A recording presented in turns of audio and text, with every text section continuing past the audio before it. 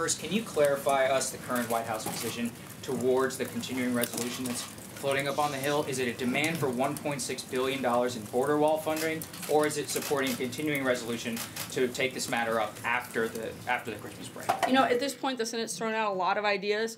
We're disappointed in the fact that they've yet to actually vote on something and pass something. So when they do that, we'll make a determination on whether or not we're going to sign that. In the meantime, we're looking at every avenue available to us possible. The President's asked every one of his cabinet secretaries to look for funding that can be used to protect our borders and for give the President the ability to fulfill his constitutional obligation to protect the American people by having a secure border. So we're looking at the other options. In the meantime, we'll see what the Senate does, and we'll let you know when we have an announcement on that front. Second question.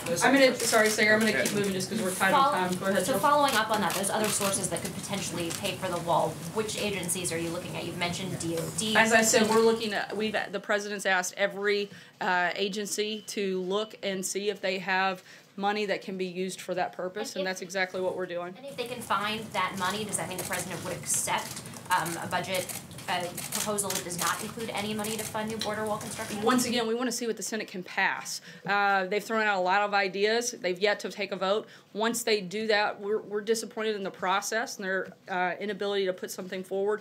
Once they make a decision and they put something on the table, we'll make a determination on whether or not we'll move forward on either a short-term or long-term funding bill. With the deficit ballooning to over $1 trillion under this president, where are the additional monies for this wall going to come from, and why is he asking the American taxpayer for them when he promised Mexico was going to pay? Look, we're not asking American taxpayers for that.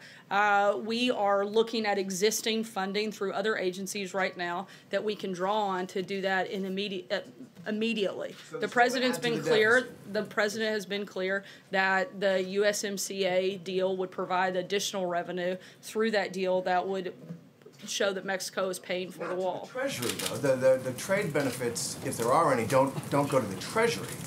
He's saying that the revenue provided and the money that would be saved through the USMCA deal, we could pay for the wall 4 times over, and by doing that new trade deal, we have the opportunity to pay for the wall. But trade benefits go to private citizens. They don't go to the United States Treasury. He's talking about the general revenue that comes from that. So you're going to tax? No, we're not taxing. We're talking about additional revenue that wouldn't have existed without the President getting a new deal. Have you done the math on that? There have been a number of things that we've looked at in which we know we'll have additional revenue that comes in through the USMCA. From the USMCA into the Treasury? We think there will be more than that comes in. Jeff?